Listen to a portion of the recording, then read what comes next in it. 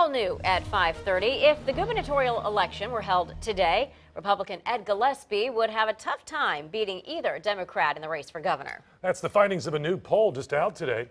Capitol Bureau reporter Evan Armour tells us what this means as the June primary gets closer. The Washington Post Schar School poll puts Republican frontrunner Ed Gillespie up against the two Democrats. It finds the Democrats have an early advantage. A Ralph Northam-Ed Gillespie matchup polled at 49% Northam, 38 Gillespie. A Tom Perriello-Ed Gillespie matchup polled at 50% Perriello, 37 Gillespie. I showed the numbers to undecided voter Brian McMahon. Wow.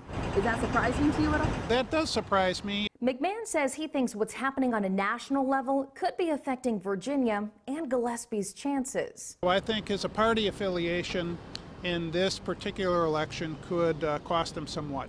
Our political analyst Richard Marr says Trump could have a trickle-down effect. A lot of people are looking at this poll as suggesting that what's really dragging down the Republican, whether Gillespie or whoever, is that the top Republican in the country, Donald Trump, is just hugely unpopular. But the Republican Party of Virginia is dismissing the poll, putting out a statement this afternoon saying the Washington Post poll is so far off base it falls squarely into the category of fake news.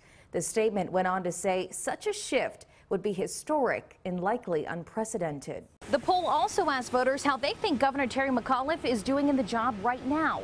49% said they approve, 25% said they disapprove, and about a quarter had no opinion. In Richmond, Evan Armour, 10 on your side. And don't forget, today's the last day to register to vote for the upcoming primary. It will happen June 13th.